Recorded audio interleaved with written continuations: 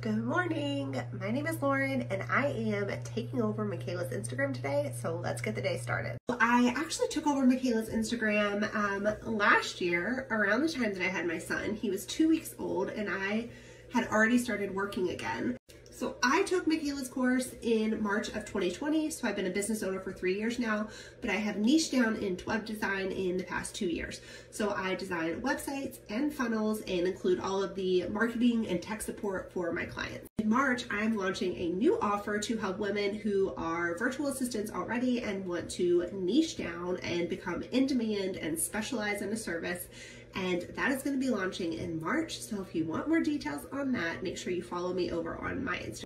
Why am I getting ready if I work from home? Number one, I have started this new belief for myself this year that the Lauren who is going to the next level in her business gets up every morning and does her makeup and gets dressed. Because I used to just work in my pajamas. I've got a kid coming in to interrupt me. Okay, we're alone again.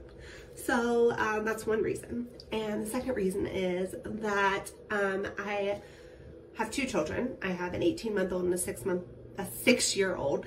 And I homeschool my 6-year-old. And so on Wednesdays, we go to a co-op and I have to stay on campus at the co-op all day.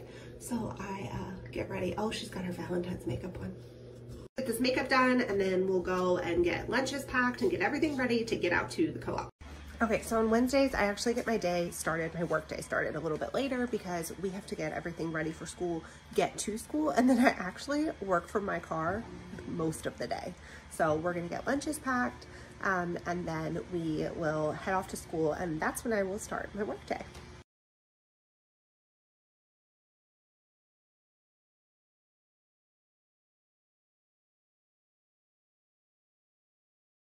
So we're ready to go to co-op. So when I drop her off at co-op, I will head back to my car and that's when I will start working. So I have client calls today. I am wrapping up a web design project for a client. And I'm also prepping for the focus group for the new offer that I'm launching in March. I'm meeting with a couple women later this week to present my ideas. And so I'm wrapping up my sales page for that. And I also have this collaboration that's happening tonight with one of my business friends on her Instagram. We're doing an Instagram Live. So all kinds of things that I'll be prepping for as I'm working in the car today. And you're probably hearing the sound of my washing machine. Okay, I just dropped her at class, so let's jump in the car and get started on.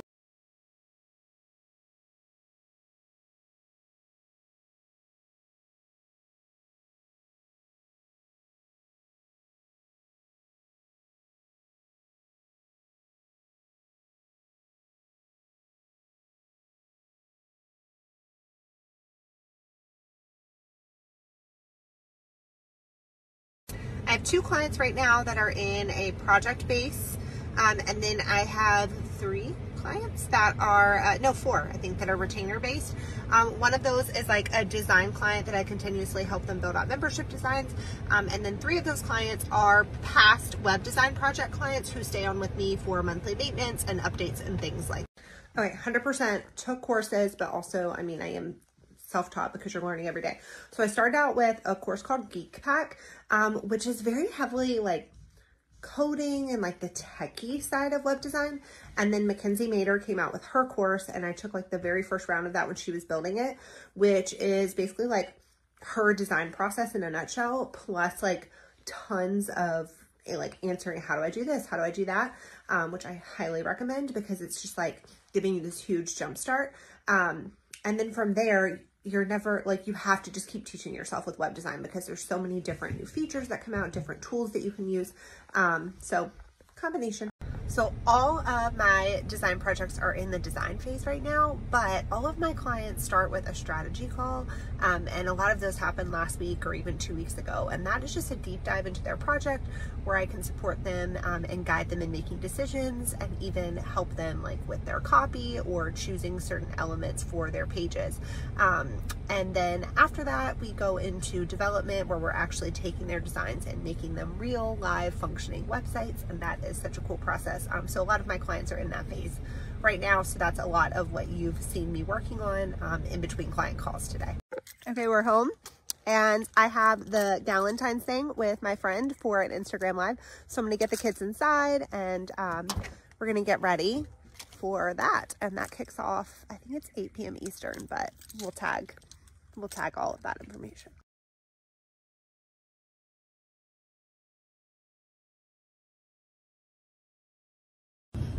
How can I answer this in 60 seconds? The projects, a project timeline and scope, like it takes time to figure out like what works best for you and kind of like your own process too. Like I tried VIP days. That didn't work for me because I felt like I needed more space for my creativity. I enjoy doing mock-ups as part of my process, so that's something I decided to add in. But I do think that that's the benefit of taking a course like Mackenzie's, is that you get somebody else's process, and then from that you can decide what works for you.